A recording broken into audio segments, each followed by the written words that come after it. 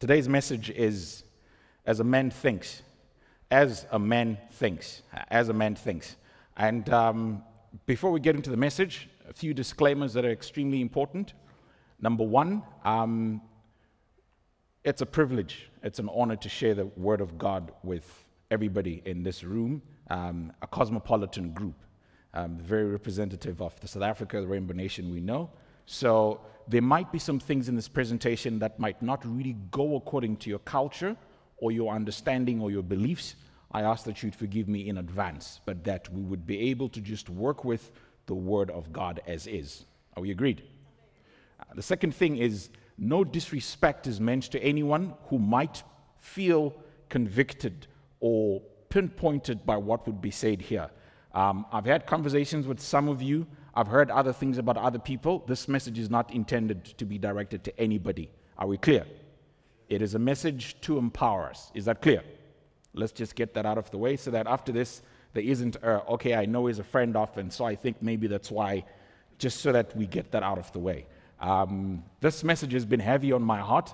It's something that I'm personally going through, and I know that in this research that I covered, certain things begin to happen to me too, and I hope that these will begin to happen to you too, and that the change we're praying for as a church and as a people and as an individual, so to speak, might begin to get to all of us as we go through this. So we're going to go through this message, but before we go into the message, I'm going to ask us to please close our eyes and let us reverently invite the Spirit of the Lord to be here with us and to guide how we're going to do this. Let us close our eyes and pray. Father, good Lord, we come before your presence. Would like to thank you for time. Time for us to grow. Time for us to know you and your heart. And time for us to change. Today it is time to listen. That by listening we may become empowered and that we might become changed and that we would be renewed in our minds. Let this message fall on good soil, Lord.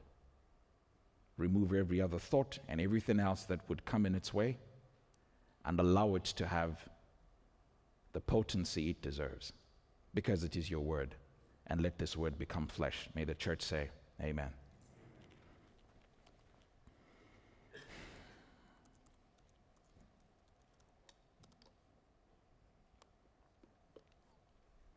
I love movies.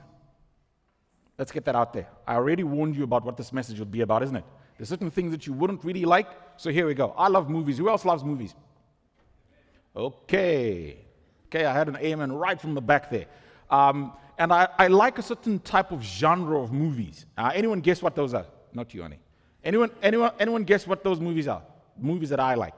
Just yeah, you can put me in a box, categorize me, stereotype me, stigmatize me, anything. Yes, sorry? Spy movies. Okay, I look like a James Bond, black one, I guess. Anybody, Christian movies. Okay, that's very stereotypical. I'm here preaching, so safe choice. Anyone guess? Yes? Sorry? Action movies. Do I look like an action figure? Okay, cool. Which type of action movies? Comedy, action. Whoa. Jackie Chan now. Let's get warmer, guys. Yes, Carla? Marvel fan. Okay, we're getting warm. Like, we're getting there. Okay, but before I tell you what my favorite is, who loves war movies? Like war movies. Like war. Like it's the guys only. I don't see a lot of... Okay, we've got a lady there. What's your favorite war movie? Sorry? There's a couple. The first one that comes to mind. Fury. Okay, cool. Fury. Anyone else? Favorite war movie? Guys, come on. I know we're at church, but I'm asking you to talk. Yes, sir. Yes. Sorry? Hacksaw Ridge. Yes, that's a very good one. Who hasn't watched Hacksaw Ridge? Okay, I'm justified to say this in front of the pulpit. You need to go and watch that movie. Like, go look for it, Netflix, EDC, go watch that movie. It's absolutely great. I'm a medieval war movie kind of guy. Medieval. Lord of the Rings, yes, we're getting warm. That kind of style, and I can see people like chuckling. Sorry, Vikings, yes, yes. I watched the series, and then I saw a couple of things, and I kind of stopped watching it because, yeah. And that's the thing about these; they make them so well, and then they throw in a couple of other things. And you're just like, whoa, okay. I guess I'm not the only one who's been down that path. A lot of people have been down that path. My favorite. Anyone know that movie? 300, right? Famous sayings from this movie. This is Sparta. Yes. Anyone else? Any other reference to this movie? Sorry? We'll fight in the shadow of darkness. We'll fight in, yes. And you come here, you threaten my queen. Remember that? Yeah, this guy made me believe in movies in a big, big way. 300 was a firm favorite for a long time. Then came, right, this one. Which one's this? Famous phrases from this one.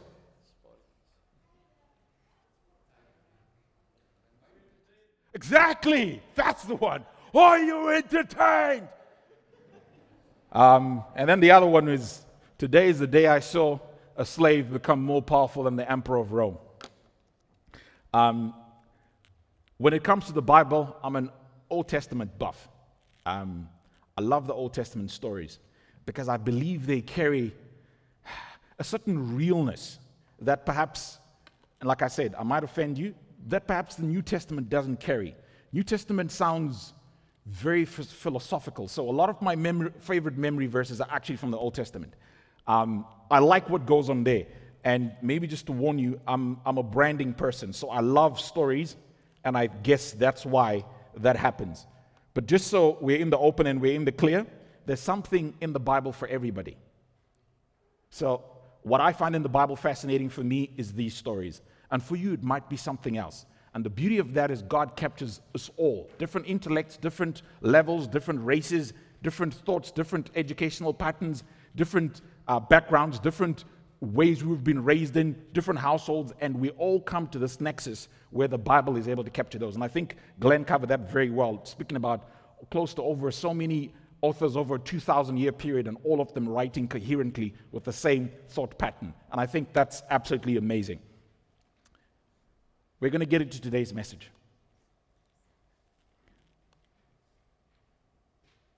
And coming off what is the movies that I enjoy and the people who reigned during that period, we'll hear a bit about what they think about thinking. Next slide, please. Roman Emperor Marcus Aurelius said these words: "We become what we think about. A man's life is about what his thoughts make of it." We become what we, church, come and be with me. We become what we become what we think about. And eventually your life turns out the exact same way that it is said, the body will follow where the mind will go. The body will follow where the mind will go. Here's a very uncomfortable thing I also got to discover. This might not sit well with you, but it's a truth. You are where you are today because of the thoughts you've had. You are where you are today because of the thoughts you've had. We'll cover a lot more of this in part 2. And part 1 today is battleground. Part 2 next week is the promise. So we'll cover a lot more about that on the promise, but today we're speaking about the battleground and the importance of our thoughts. The body will follow where the thoughts are. As a man thinketh, so is he. Let's unwrap this a bit. So from one man in the Roman emperor with much wisdom, next slide please, to another in the Bible with much wisdom. And he says, for as a man thinks in his, so is he. As a man thinks in his heart, so is he. So you then might ask me the question, but wait a minute, isn't it supposed to say, as a man thinks in his brain, right? So is he. Why are we saying the heart? Like, no, the heart feels, isn't it? The heart pumps what? Blood. It feels. Like, why are we? Next slide, please. The heart in Hebrew is the inner man, it is the mind, it is the will, it is understanding, it is the inner part, it is the soul, and here's that phrase, it is the seat of emotions. In Greek, the same thing. It is the center of man as we know him. That's where you find thoughts, passions, appetites, desires, passions. It's the very inmost part. We're going to have several scriptures today, so if you have a notebook by any chance, or if you've got a phone, and it's got notes. Just quickly, just jot down the verses because we'll have quite a couple of verses. I wanted to try and make it simple, but in order to make this message truthful, we need to follow what the Bible says. So if you can just get that, and maybe if I can take the liberty of saying, if you want this message, please send us a DM on our social media pages. Just send a DM like, hey, I need the notes on the message. And then, yeah, we'll ensure that on the DM that you send in, just send your email link, communication, trying to push you some traffic here. Just send a DM and your email, and we'll make sure to send this to you. So, the heart of men thinks. Jesus Christ himself says, why do you think evil in your hearts? When he was speaking to the Pharisees, he looked at them, asked them a question, and then he said to them, why do you think evil in your hearts? And that's confirmation far enough that actually the heart actually does think, because the heart is the center of all those things. Next slide, please. There is a battle in the mind and for the mind. I'll repeat that. There's a battle in the mind, and there's a battle for the mind. And the two are interlinked or intertwined or interlocked, whichever way you look at it.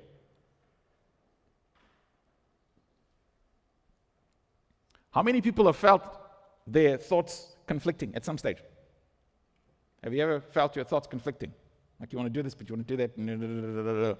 And then somehow, each one of us just, finds out a way of how to get things done. Like hocus pocus, like, okay, the first thing that comes, or wherever the heartstrings pull, or whatever. You've known of this. People say there's a pull between the heart and the mind and the emotions. And this is not new, what we're talking about here. These are things that we have all come across at one stage or another.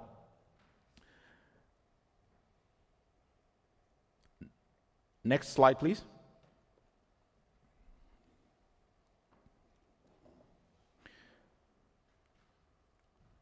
How many of us have a security company at home? Someone who does stuff secure, right? Anyone? Vita Scholar? Anyone? Okay, big guys with the big cars, right? On response. Anyone else with security at their house? Sorry, I don't think there's any thieves in here, so if you don't lift your hand, I'm not sure people are going to track you home and say, I know that they've got Securite or Vita Scholar. How many of us have security? Security companies watching over homes. Okay, great. How many of us have doors that we lock at night? Okay. How many of us have, what's that slam thing? That slam? Trelly door, yes. Bam, right? We've seen the ads. Big ball comes and smashes on the things and the thing just won't give in. How many of us have trelly door at the house? Okay. How many of us have burglar bars at the house? Like on the window, there's a bar somewhere? Okay, great. What are we protecting? What are we protecting? Okay, a beautiful chorus. We had one here. This is not a chorus. This is not a musical group. What are we protecting? Us. We're protecting our lives, isn't it? We're protecting because we think we are valuable. You will protect what is valuable. The road is valuable, yes, but yeah, I don't see any guards guarding the entire road the whole time, isn't it? So the things that we love the most, we will protect. We'll take out insurance policies. We'll take out medical aid. We'll get a car that has all the airbags left, right, and center, etc. because we're protecting what is. Next slide, please.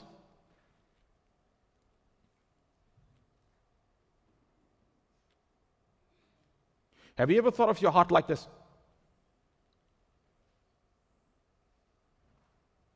The Bible says of all the things that you should really actually be guarding, you should actually be guarding your, because that's where everything comes from. Remember, as a man thinketh, so is he. So is he.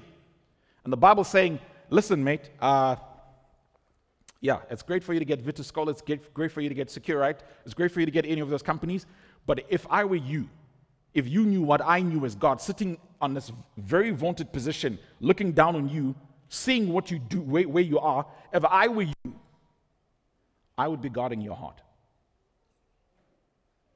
I think that's the most important thing. I would be guarding your heart. Psalm 14.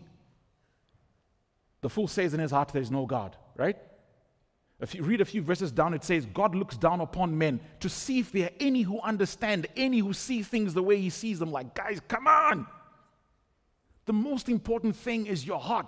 Everything else is important, great, but the heart. Because everything flows from it. The Bible even says, from the abundance of the heart, the mouth speaks. And saying everything comes from right within there. I'm really having to move here. Next slide, please. Ordinarily, nothing gets captured willingly. How many of you, if the police came in here and said, all right, cool, we're arresting you, would be like, hey, Ducky, right, come on, let's go. Would you be like, okay, guys, sorry, guys, I'm sorry, I need to go, sorry, I just said. You'd be like, what have I done? What's going on? I need my rights, I need my lawyer, all kinds of things. No one gets captured willingly, right? Try and capture a dog that's really running. You know what that means, right? You're going to have to run after it. There'll be chaos on the road. EDC, even your own pet, trying to call him. Try and capture a bird. It's going to try and flee. It's going to try and do whatever it wants. Nothing gets captured willingly. Nothing gets captured willingly. It could be birds. It could be animals. It could be political parties. It could even be an entire country through state capture. It's even fighting back. Even the Boks fought back a couple of days ago. Fought back from the brink of, rugby disaster, which is what it's been for a while. People are talking about cricket now. There is a need to help that because it's been captured, whichever way you look at it. Nothing gets captured willingly. And because nothing gets captured willingly, next slide, please. The weapons we fight with are not the weapons of the world. On the contrary, they have divine power to demolish strongholds. We demolish arguments and every pretension that sets itself up against the knowledge of God. And this is where the rubber hits the road. And we take captive every thought. Not some, not a few, not many. We take captive every thought and make it obedient to. So, I can feel the stillness in the room. This is not really a subject that's kind of like, it's one of those. But it's a truth we have to approach.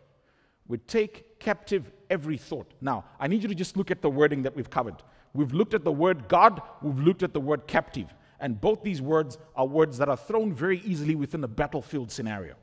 When you're in battle, you're guarding the stronghold, you're guarding the battalion, you're guarding the citadel, you're a sentinel watching over something. When you're taken captive, it's because you've gone into war and you've brought back the spoils of war.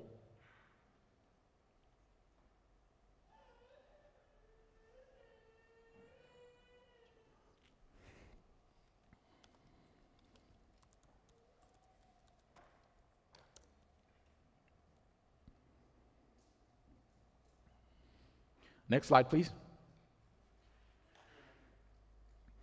The battle for the mind.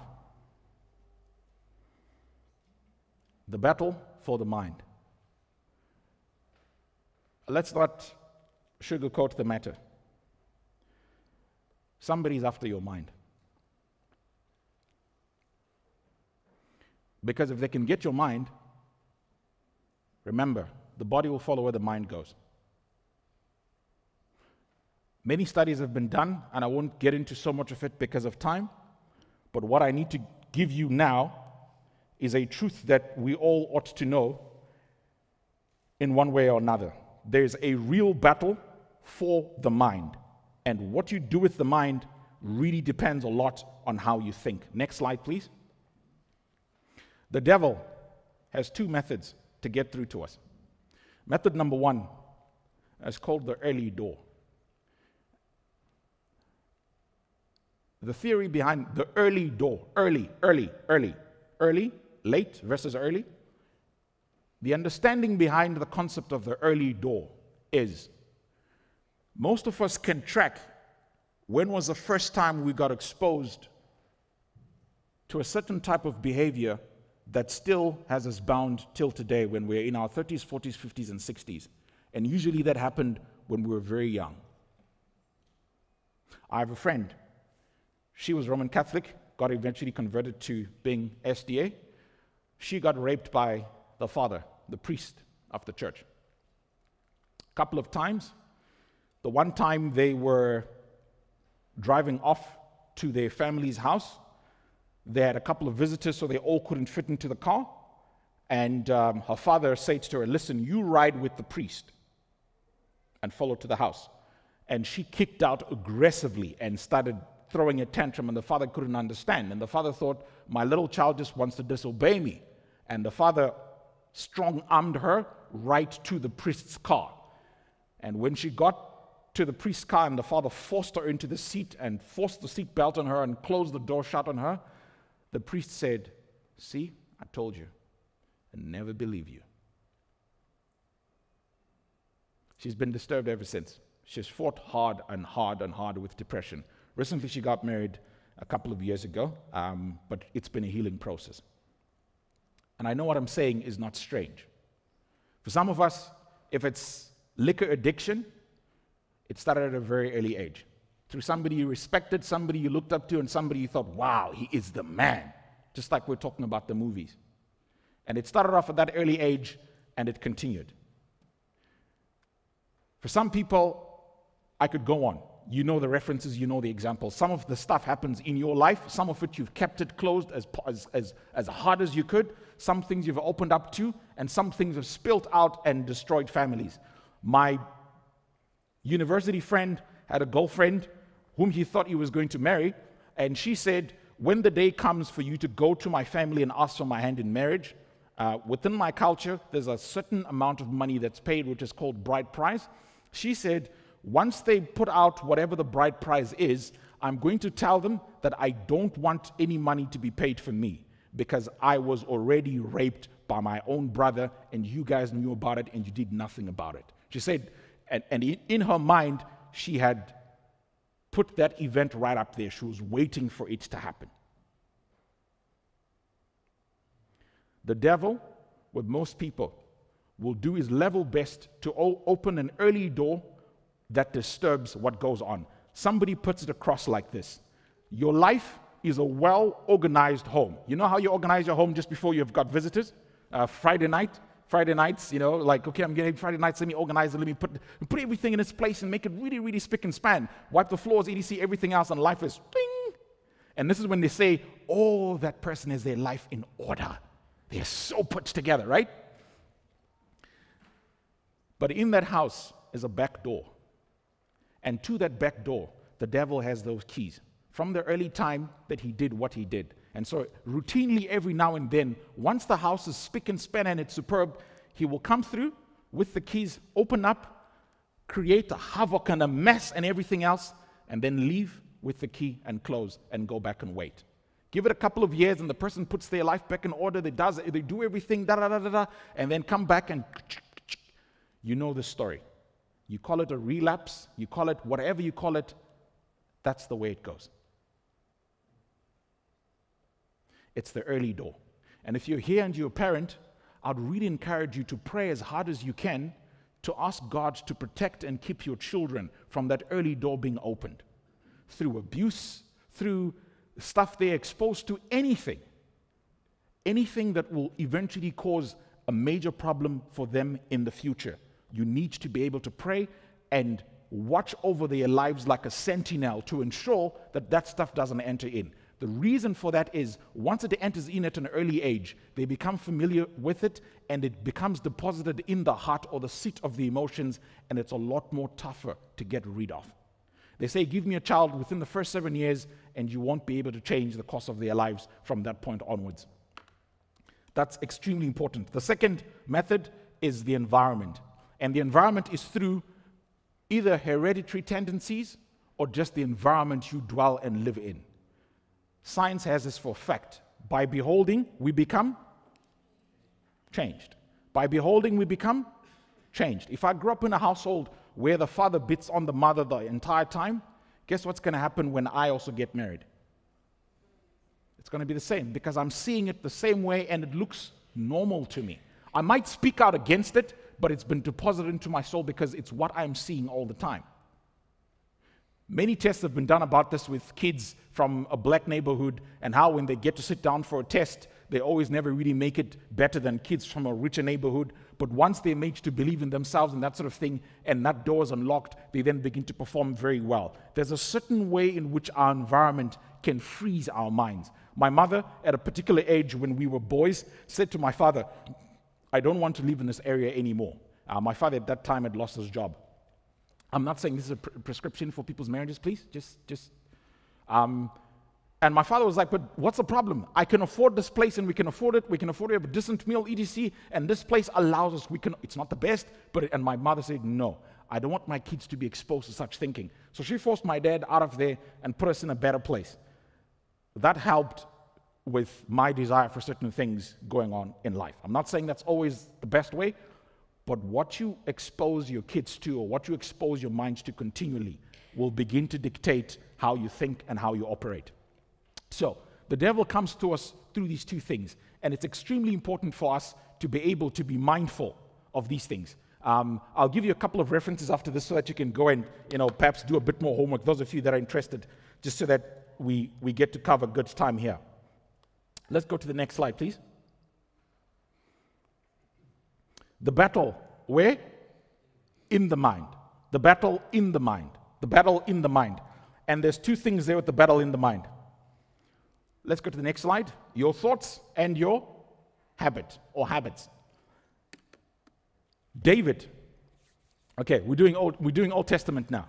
So, yeah, you can come along with me. You can even see my face. It's kind of smiling bright. David runs away from, who was hunting for David? Guys, come on. Who was hunting David? King Saul. Thank you. Not soul music, right? King Saul was hunting David. And there's a couple of close calls where at some point, if you remember, if you read your Old Testament very well, there's a point where Saul is going round a hill, like he's about to catch David, and David is on the other hill, and it's really just basically cat and mouse. And then eventually Saul gets a message that, listen, home's been attacked, etc. Then he lives the chase right there at the very moment that he was about to catch David. And David is like, phew, man, this is too close a call for comfort. I can't keep doing this. And then he makes up in his mind, he's like, listen, what I'm going to do here is I'm going to go and live in Philistine territory, enemy territory. Saul's not going to come looking for me there, because if he comes there, it's an entire war with the Philistines. He goes to Philistines, he's like, hey guys, I'm David, the one who killed Goliath, the one who killed thousands, the etc. I'm here, can you give me refuge? And the Philistine king is like, whoa, okay, you want to join my army? Of course, like you, David the legend, come in. When he comes and says, listen, I'm going to give you a place called Ziklag, right? Ziklag. Like jet lag, but Ziklag. I'm going to take you to this place. You're going to live over there. He goes and he lives over there. And while he's living over there, the Israelites come to make war with the Philistines, as was normal in those days. And when they then get to the war front, the Philistine king says, David, I need you to come and fight the battle, because I know what you can do militarily. I've seen you. I need you to join our army so you can fight. And he then says, listen, I'm not really sure, but anyway, he comes through. When he comes through, a spiritual commentator says the angel of the Lord came through because the angel of the Lord realized what David had put himself in, and the angel of the Lord influenced the princes, and the princes say to David, listen, David, you can't fight for us because we're not sure we can entirely trust you. What if you turn on in the battle and turn against us? This might be some sort of clever ploy, so just go back home. So he goes back home, but on his way going back home, this is what happens. He gets there, and while he's a few kilometers off, he sees smoke rising. This sounds familiar, Gladiator. Like when he came back, and basically his entire household and all these men, their houses had been razed down and they'd been burnt. They get there, and the Bible says the men were sore to the heart, and they wept, and they picked up stones, and they said, listen, David, you brought us here, we're gonna stone you. At that point, the Bible says, David, you can almost feel the tension, thick enough to cut through with a knife. The Bible says David encouraged himself in the Lord. And while everyone else is crying and weeping and everyone else wants to stone him, he's not saying, guys, I'm really sorry. I'm really, like, guys, no, and trying to retreat. He's like, guys, please bring me the Urim and Thummim, which is the two stones that they used to determine between yes or right. And the priest comes over and says, listen, Lord, we're praying.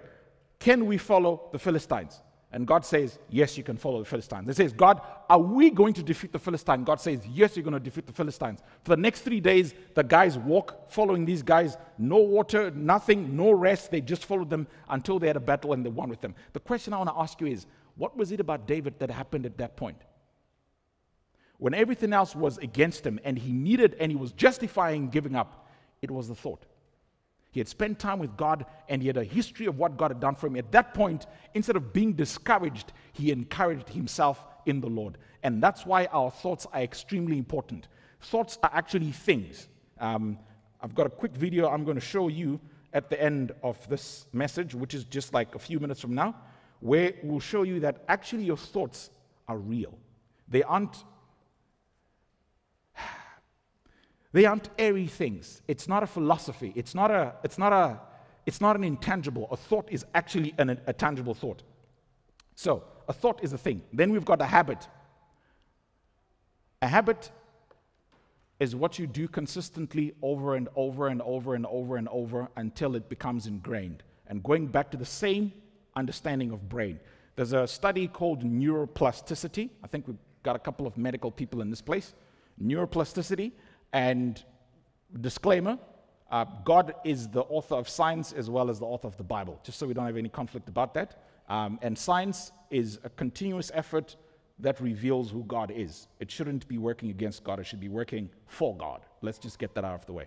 And neuroplasticity teaches us that whenever we continuously do something over time, there's something that are called neurons that build into superhighways called boutons. And these superhighways become thicker and stronger over time, so much so that more electrical pulses can go through it, so much so that it becomes easier to do it. Some of you people, Carol, where's Carol? Carol, where's your hand? Oh, you just got a license, right? Great. How long have you had your license, sir? Yes, yours. 19 years. So 19 years, couple of days, right? But I know you've been driving. 19 years license means he can afford to drive while on the phone. He can afford to drive while thinking. By on the phone, I mean with the speaker system coming through, not or texting. We don't encourage any irresponsible behavior. There's certain things that he can now just do as second nature. Thanks, love. Second nature because he's done it long enough. But for something that's new, that's just coming on, it takes a bit more time to get used to. And it's the same concept with habits. Habits, once we do them over and over and over and over and practice them, they become quite strong in the brain. There's a lot of science behind it that we could go through, but because of time, we won't do that. If you build a habit, it becomes extremely strong and it becomes impossible. Not impossible, impossible is the wrong way. It becomes difficult to break. Someone once said, when you have a habit, you can take away the H, and you still have a bit. And even if you take away the A, you're still going to have bit. And even when you take away the B, you're still going to have it. So there's a certain level of layers you need to still keep going at and going at until you get to the nut of the thing and be able to distill it.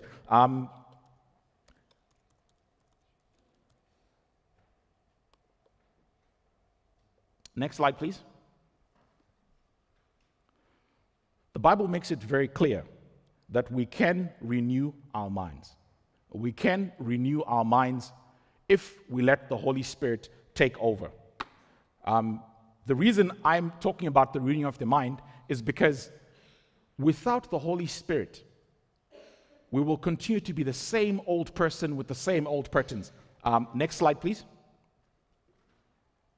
To become a different person, you literally have to become a different person. And what do I mean by that? Please play the next slide. Just press the button. Hopefully that plays.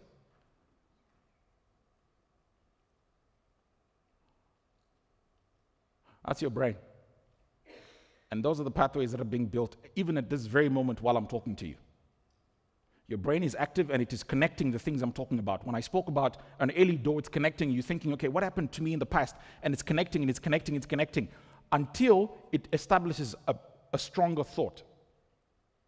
And that stronger thought becomes that highway that things go back and forth on. And if the devil has established that highway, it becomes difficult for you to break it. But glory be to God Jesus. Because he says, I can make you a new man. David says, create in me O Lord, and restore me. The phrase says, it's impossible to teach an old dog new what? New tricks. It's not true. An old dog can learn new tricks. You've got white hair, you have no hair. Actually, you can learn new tricks. And the Bible makes it very clear. Next slide, please. There's a study, Fire to Rewire, and those of you who were here with the gentleman who was preaching about Rwanda, which was 2 weeks ago or last week, he said this, and I went and researched on it, and I really encourage you, go into YouTube and look for the video called Fire to Rewire and how to renew the mind. Time is running out. Number 1, be intentional. Be very, very intentional. Finally, brethren, whatsoever things are true, whatsoever things are noble, whatsoever things are right, whatsoever things are pure, whatsoever things are lovely, think upon these things. Be intentional about the thoughts you have. If you're not intentional, you will simply roll into the day and the day will take care of you. And you will react to what's happening rather than implementing. Number 2, fight. And we take captive every thought and make it obedient to Christ Jesus. We already covered this verse. It tells you that in order to change your mind, there's going to need to be a fight. It's not going to come easy. Nothing gets captured easy. Then number 3, you need to rewire the brain. You need to pull out the hard drive and put in a new hard drive. Rewrite the hard drive. And the way to do that is with the word of God. Thy word, O Lord, have I hidden in my heart, that I might not sin against thee. Last slide. I did not give you a spirit of fear, but a spirit of power, of love, and of faith.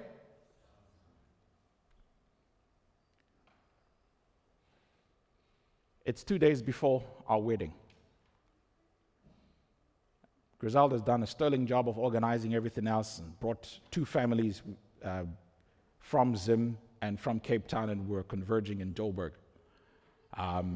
Big operation that she mounted, planning-wise, to make things happen. Finances, etc., whatnot. Looking forward to it. Any person's looking forward to their wedding, and everything else that goes along with it. My parents have come through from Zimbabwe by bus to Gaborone, then from Gaborone connecting to Joburg, where they would then get through to.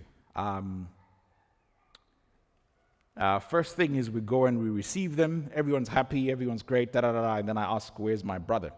And then I'm told, no, he's following. I'm like, okay, great. So from then on, we go back to the place where we were, the lodge we were staying, which is pretty close to the wedding venue. Then we get a phone call.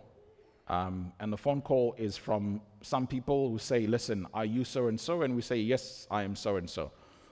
Then they say, listen, hold on the phone, you need to listen to somebody. And they give the phone to someone else. And the other person who has the phone says, listen, we've captured your brother. And we want a certain amount of money. We want 8,000 rand now. If you don't give that 8,000 rand, we're going to do some damage to him. And while this person is speaking, I can hear my brother screaming and wailing. They're beating him up. And so immediately the mind changes. This whole drama goes on for the next 18 hours. It ends up with us going to the police station. We get to the police station. There's people who are supposed to help us out, but the entire police station is engulfed in a race war. The white cops are insulting the black cops, and the black cops are saying, you guys are being racist. This is a police station in Honeydew. And nothing much is going on there until they eventually call one of the top ladies. She comes over and she says, listen, I really want to help you guys. Gives us a long story. Griselda tries to call an uncle of hers who's an investigative police officer, and then he gives us advice. We get hold of some guy. The guy comes through and he says, listen, guys, as a cop, I'm not supposed to tell you this, but if you want to see your brother alive again, just pay the money. I'm not supposed to tell you this, but just do it. And while we're at the police station, these guys are now calling me because I'm the contact. And what you see in the movies was very real for us, where I'm talking to them and I'm trying to calm them down. I've seen a couple of hostage movies where, you try and calm down the person just so that they're not. I was trying to do that, trying to give them nice platitudes and tell them that they're great people and that sort of thing. Meanwhile, trying to buy time so we could speak. But once we got to the police station, I had to ignore them. Then once we left the police station, when I started talking to them, they're like, listen, we don't want to talk to you anymore. So what they typically do is that beat him up, make him scream, then say you want the money, then cut the phone. So you can't really get to talk to them. So eventually I then said, okay, cool, let's raise the money. You raise the money. Then the next morning I said to them, listen, I didn't sleep that night. I want to pay you guys. And I said, listen, go to a ShopRite. When you go to ShopRite, there's like an e-money system. You'll get there, send the money to this very phone number. So they give us a phone number. We try and track that phone number. It's a Cell C phone number. It can't be tracked even by the cops and that sort of thing, so we're told. We get to the place with the parents. We drive there. We get there. I want to send the money to the number. And then ShopRite tells us, no, listen, you need to have an ID. And we foreigners. So I then call the guys and say, guys, we don't have an ID. And the guy's like, listen, you're trying to buy time. We're going to kill him. I'm like, no, but just hold him. So we eventually, then they say, listen, are there security guards by the complex? And I'm like, yeah, there's a couple of security guards around here. Then they say, okay, listen, go and talk to one of them, ask if they have an ID, give them 100 Rand, use their ID to get the whole system, then you can send the money to us. I'm like, okay, great. So we go over to the security guard and I'm like, hey, listen, I need help. And the security guard said, listen, we don't have IDs, my brother. Wait for our boss. Our boss is supposed to arrive. And so I get a hold of these guys. I'm like, guys, we don't have an ID. And the guy's like, listen, you're trying to buy time. We're not really pleased with this. And they beat him up again. I can hear him screaming. They give him the phone and he's literally pleading. There's nothing that breaks your heart as listening to your own brother saying, listen, man, I don't know how I got myself into this, but these guys are really going to do damage to me. I'm really hurt as I'm speaking to you now. Can you do something to help? Of course, you just try and keep a steady mind just so that you stay focused in all of this. That night we go to bed. A Facebook message is sent through that says, I'm at such a place. None of us saw it. We kind of ignored it. The next morning, Griselda lets me know, like, listen, I got a message. It looks like my brother got hold of us through Facebook.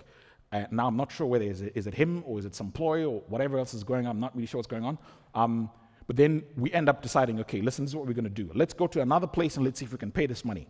While we're there on our way going to the place to pay the money, another message comes in again from Facebook, and it looks like it's him communicating with us. So I decided, okay, fine, we're going to turn from here and go straight to this place where he's saying he's at. We look at the watch. It is 30 minutes. These guys call again and say, listen, you need to send the money in 20 minutes. So we get into the phone and I continuously try and negotiate them down, EDC. I try and buy a bit more time and tell them, listen, guys, I've got a couple of problems, EDC. Meanwhile, we're dashing off to this place, driving breakneck speed. We eventually get there, and we look around. We're not sure whether we'll find this guy with them or find my brother or these guys, whatever it is. So when we were growing up, we used to watch the A-Team. Anyone remember the A-Team? B.A. Baracus, EDC. And there's a refrain. You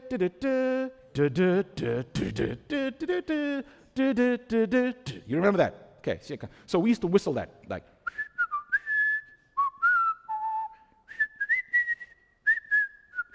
So we used to do that when we were kids. Like if we couldn't get hold of each other, and the whole crowd would do that. So I get there. We're now in our 30s, and I see him sitting right over there, but I can't tell who's, because there's lots of people. I don't know who's who. So I do exactly that. I walk up to an elevator at an vantage position, and then I go. Immediately he turns, and he starts looking around like, okay, where's he? And I keep playing it just slowly, and of course, I'm avoiding trying to raise my hand, but every part of me wants to do it. Then he eventually turns and sees where I am. When he sees where I am, I'm like, then I start turning and I start walking. So does my father. And we just start walking and walking very fast. We can't even turn around and look back who we are. Until we walk until we're out of the mall. Then he eventually follows, and then when I look, I see it's him alone, and there's nobody else. And we're like, okay, great. We get to the car. We brought both my mom and my sister-in-law because we knew this was going to be very emotional for him. So he needed a